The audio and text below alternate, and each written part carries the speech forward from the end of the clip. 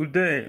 So, Steve Sirios, I don't know, new guy, just joined the group, came over from the Variax group, and we were talking crap about Variax and all the stuff you can do, and getting into OnSong and all kinds of stuff. So, here's the premise. Chad, this is going to be a Steve vid, because we've got Steve, we've got Steve Sterlacci, and we've got my brother Steve, who's a Lego maniac, or was, back in the day, and I've been thinking about him lately.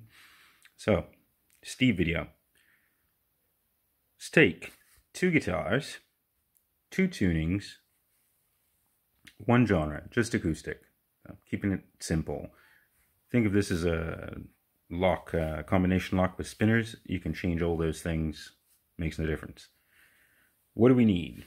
We need a Variax because it can do this. You know, between drop D and regular normal tuning, no big deal. You could do that with a detuning bucket of some sort, you know, drop D thingy or whatever. You could do it, but it's a Variax thing. We're going with Variax. If you didn't have a Variax and you wanted to change guitars, you could use a Sim 1 over yonder.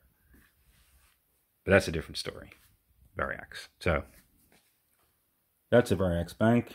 In the Variax bank, stock standard, you got, go for a Gibson and a Martin D28. 2 different guitars, 2 different sounds. More bassy, less bassy.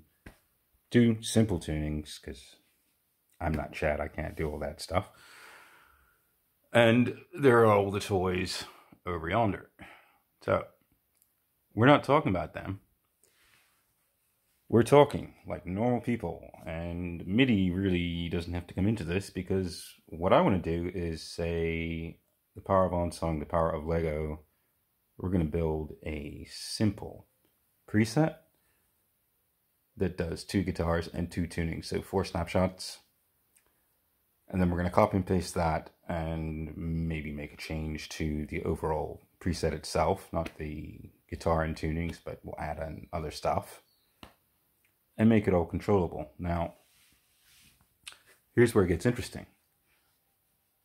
You and I right now, or me, I'm talking about this stuff, and I really like that. I prefer to say, okay, you remember, you know, Steve back in the day, you had that great Martin.